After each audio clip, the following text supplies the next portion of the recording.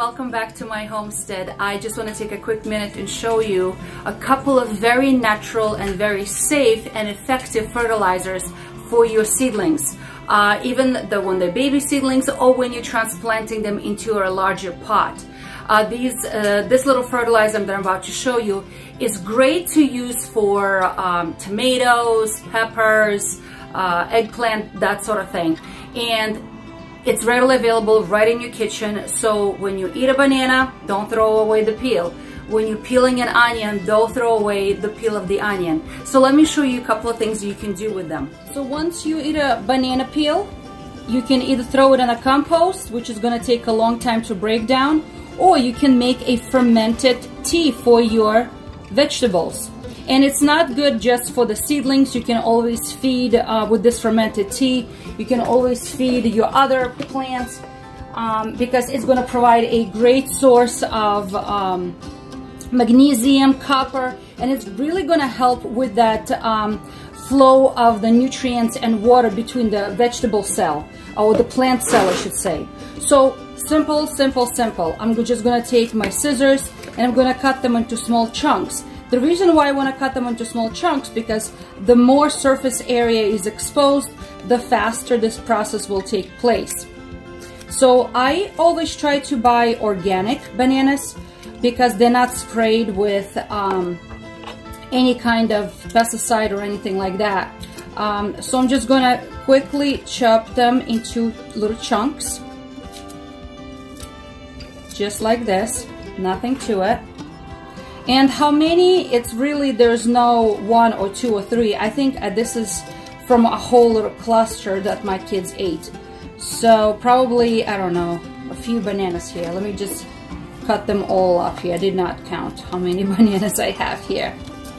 So as you guys know, that it is also important not just to fertilize your plants, but also give them an opportunity to actually absorb the nutrients that we're feeding them through a fertilizer, right? We still want them to get into the cell. So banana fermented tea is gonna provide that opportunity, okay, for them to do that. So all right, so I chopped them all up and I have some clean water here, and I try to use the non-chlorinated water because chlorination usually it's not good for any kind of fermentation when you're fermenting vegetables to eat, or when you're trying to make a fermented tea for your fertilizer. So try to use a non-chlorinated water. If you have the opportunity to save some rainwater, that would be great. Or just take it regular tap water and let it pour in a container and let it sit overnight, so that chlorine will evaporate. All right, so I have a regular plastic container here that I filled up 3/4 of the way. And now I'm just going to cover everything. Whoops, spraying too much. And now I'm just going to cover everything with water. All right, cover everything with water. And I'm going to let this sit in my greenhouse where it's nice and warm, or you can do this in your kitchen or somewhere else. Just put it aside and let this ferment for the next 2-3 days, and the water is going to change color. All right, so here also peels from your onion, right? And you guys know that onion is perfect to deter unwanted pests, I should say, pests in your garden. But also, did you know that the skins of onions are also a wonderful source of calcium, magnesium, iron, copper, but more importantly, potassium. So I have peels of 3 onions here, okay? And I also recycling some of the plastic yogurt containers here, and I'm just gonna fill this up with water, so not everything nicely covered, okay? It's covered with water. And I also gonna put them on the side in my greenhouse that it can ferment for the next 2-3 days. And I'll show you what we're gonna do with that after. Okay, so 3 days later, my banana peels have released a lot of good nutrients into this water. It definitely became that fermented tea. It got much thicker, almost a little sludgy.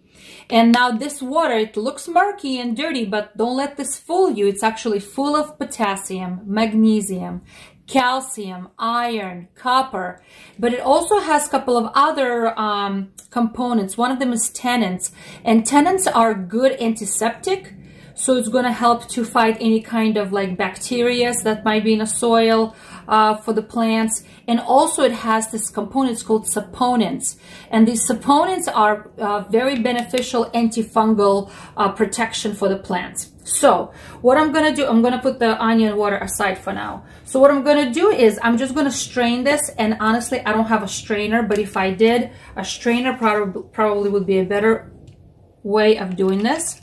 And all I'm doing is I'm straining this, okay? Why? Because I don't need this, these peels anymore. All I need is the water. So I'm trying to squeeze as much as I can out of it without actually losing it, okay? And this, oops, something you dropped.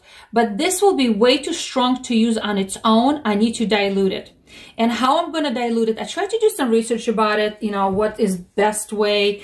And I found a couple of different things people say, but what I think I'm going to do and what I think is going to be the safest way is I'm going to mix 1 to 5. So one of this of murky water, of banana peel water, to 5 portions of clean water. Okay, and with that, I'm going to be watering my plants.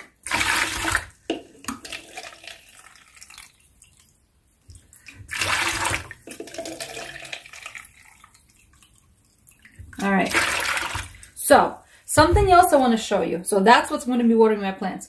But also, I want to show you the onion peel water. And remember my organic onions, I also let them sit in water. This was 2 peels of onions in here, and I kept everything, onion peels and the little root part of it, and it was sitting here also fermenting and sort of releasing its beneficial properties into this water to turn nice yellow color. Now this is very good antioxidant, antibacterial. It has other a lot of vitamins in here, especially vitamin B.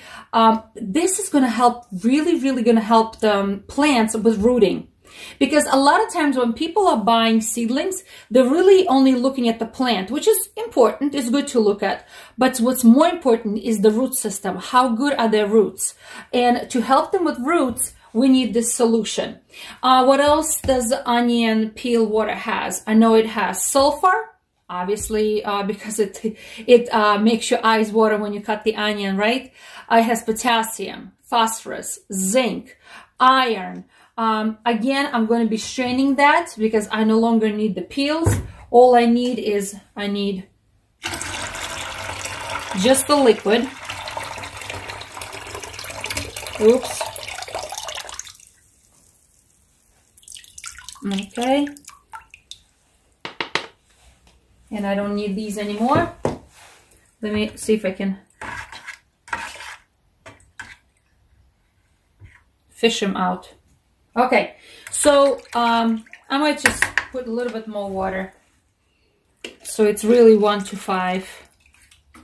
Okay, so now with this, I'm going to be watering my seedlings. And this water, this little fermented tea is really good to be used about once a week. So I want to show you something. Look at this plant. The soil is dry. So before I'm going to be using this fertilizer that I'm just going to make, that I just made, first I need to wet the soil because the soil is dry. So I'm just going to first wet the plant a little bit. Okay. And only after that, I'm going to be fertilizing. How much to fertilize this with? Probably a couple of tablespoons would be sufficient enough. Okay, a couple of tablespoons. So 1, 2. Same thing here. 1, 2. Okay? That's it. So don't throw away your peels. I know they're good to go in a compost pile, but don't throw them away. Use them to fertilize your seedlings.